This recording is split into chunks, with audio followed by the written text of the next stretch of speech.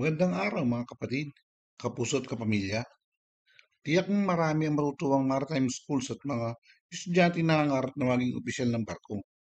Target kasi ng Maritime Industry Authority o MARINA na mailabas bago matapos ang taon ang circular na magsisilbing guidelines for the onboard training o OBT of cadets on Philippine registered ships engaged in domestic shipping.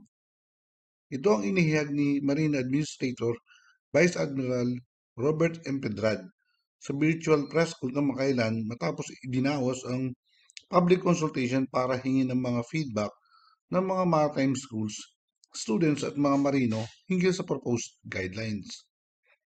Sa nasabing konsultasyon, makikitang pabor ang Maritime Administration na paikliin ang kasalukuyang 1-year required OBT sa mga nais magtapos ng BS Marine Transportation o BSMT at BS Marine Engineering o BSMarE.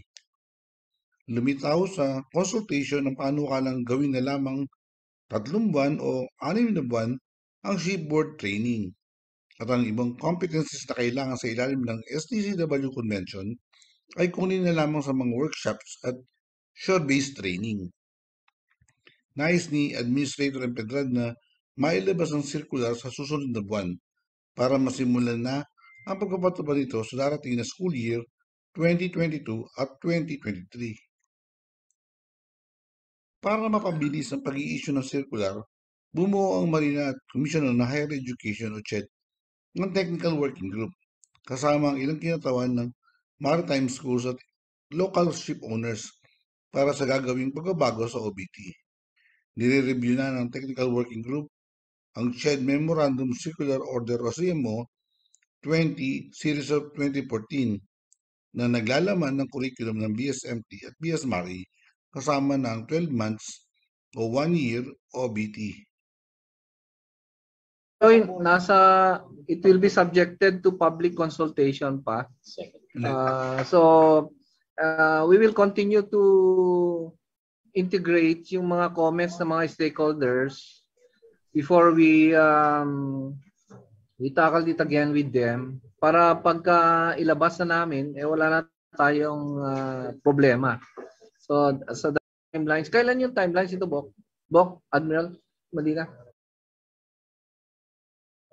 When is the timelines for the approval of the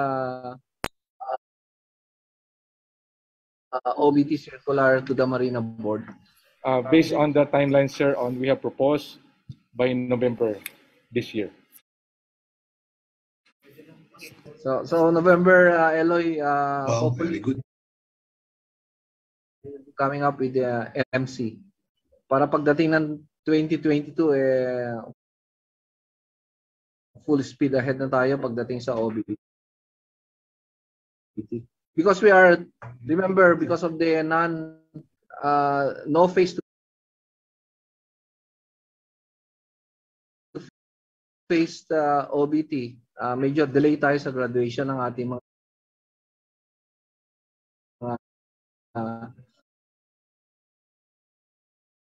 BSMarE and BSMT. So we will start to speed up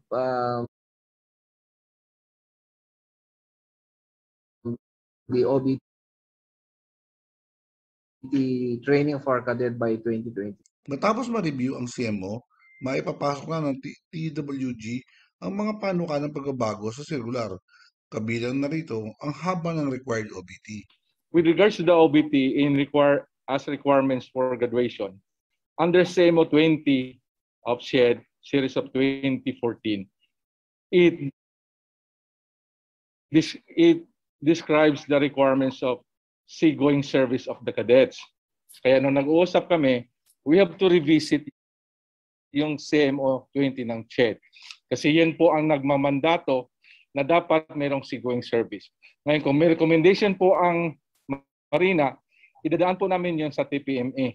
Kasi as of now, nung nag-uusap kami ng Technical Working Group, ang sabi ko, titingnan natin yung CMO number 20 ng SHED kasi siya po yung nagre-required ng 12 months or 36.